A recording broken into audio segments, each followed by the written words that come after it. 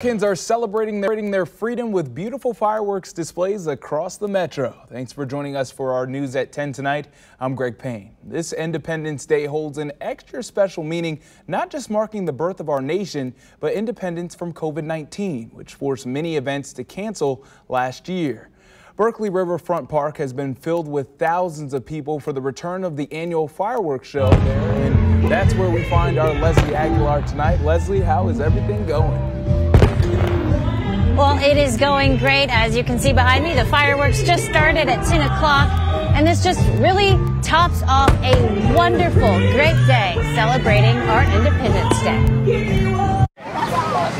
Berkeley Riverfront Park, filled with hundreds of families enjoying each other's company, is something we didn't get to do on Independence Day last year. Yeah, I was thinking about that on the way here. I was like, man, this didn't happen last year, so it might be a good turnout this year for everybody because everybody was locked up and now we're all free. Antonio Smith used the opportunity to deck himself out in red, white, and blue from bottom to top. Man, I look like a dad with a mortgage and, I own a house, but I don't own those things. So I just decided to, go all out this year. After a year of being inside in sweatpants, it feels good to be free to showcase your fashion, USA style. America is my country,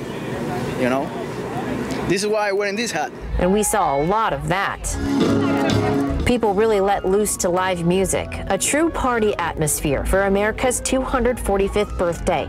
Also, what's more American than delicious junk food like dumpster nachos? Apparently so good, people will wait in a long line for it. All the families, all the kids, the dogs.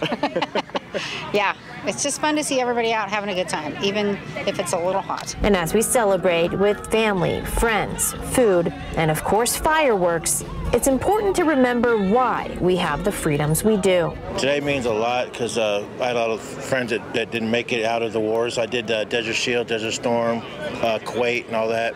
Did like 6 tours. We don't want to take it for granted ever because it could all go away. You never know. All right, and back out here live to the fireworks show, still enjoying. I can't tell if this is finale or not, but it sure looks like one to me. Fireworks have been going on for about 5 minutes now. This is, I believe, the 17th year for this party here in the Berkeley Riverfront. So many families hope to make this a tradition, and now that's my first time, I understand why. Reporting live from the riverfront, Leslie Aguilar, KCTV 5 News. All right, seems like a lot of fun. Thank you, Leslie. And